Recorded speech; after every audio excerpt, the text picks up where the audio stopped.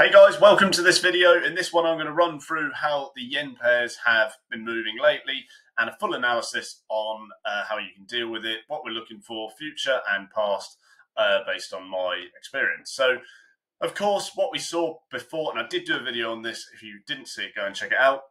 There was a massive move in the dollar. As it gained strength, the yen became weak for fundamental reasons, okay, mainly sort of moving on to interest rates and things like that. People flooded to the dollar. The yen got smoked, as we all know. You can see that across various yen pairs. And it comes right up. And of course, I called it short at this point, and it got absolutely slammed down. And that is just because these moves up and the weakness of the yen is just unsustainable. They can't have the currency go 50% one way. Okay, it's just not sustainable for them. And mainly it comes down to imports and exports and things like that. But we won't go into that too much. What we're really concerned about is what we saw and what's happening now and how we can deal with it. So, as you'll know, I like to scale into the market. I like to attain market value with strict position sizes so that I'm always taking gains over time. I don't want mass exposure. I don't want to be completely at risk. I want to split up my capital so I can maintain any falls. Now, you can see the market is falling at the moment. What I expect at the moment is a little bit of a jitter at this current point we're seeing now, and that is just because you're hitting onto this weak support, okay? There's a few minor lower time frame support areas if you zoom in and drop your time frames, but really what I'm looking at is this first level of semi-early resistance, okay? That's right there.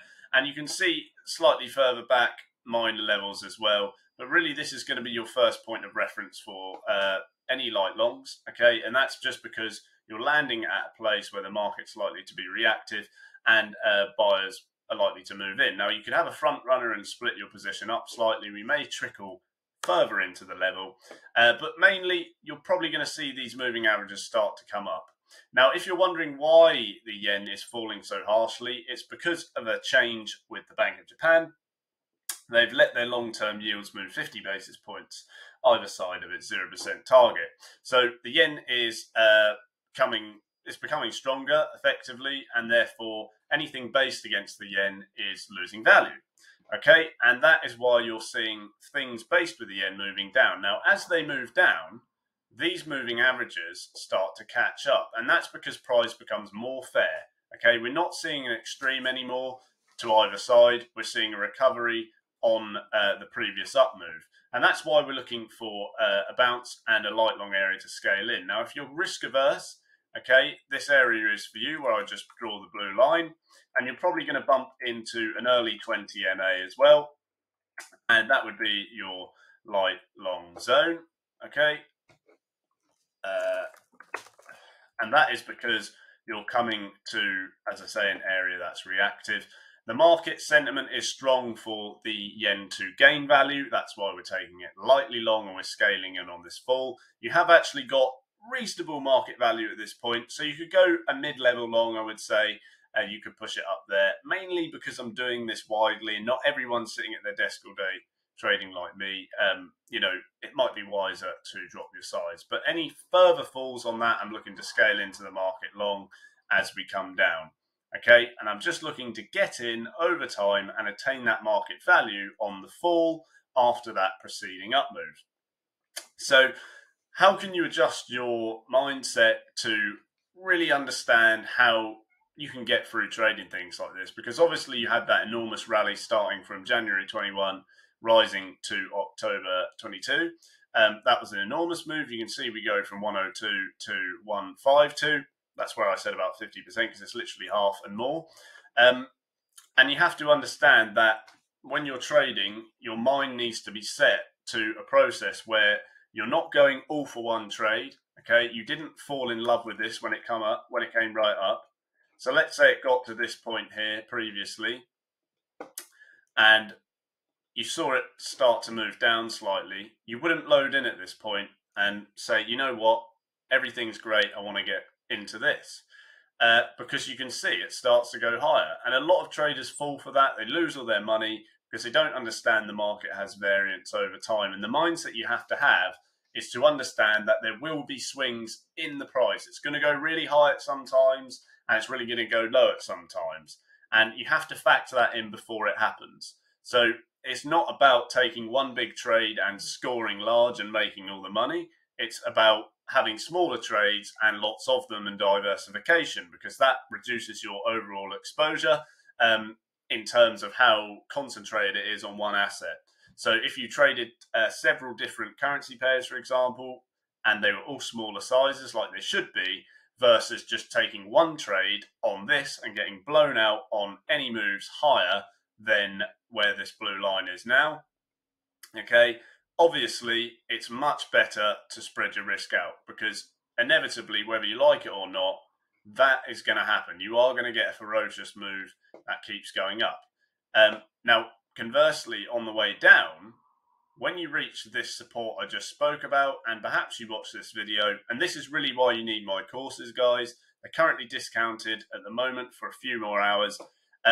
You need it because if you'd watched this and you said, okay, well, I'm looking to come down to this support here, and I'm looking for it to bounce away, that may happen.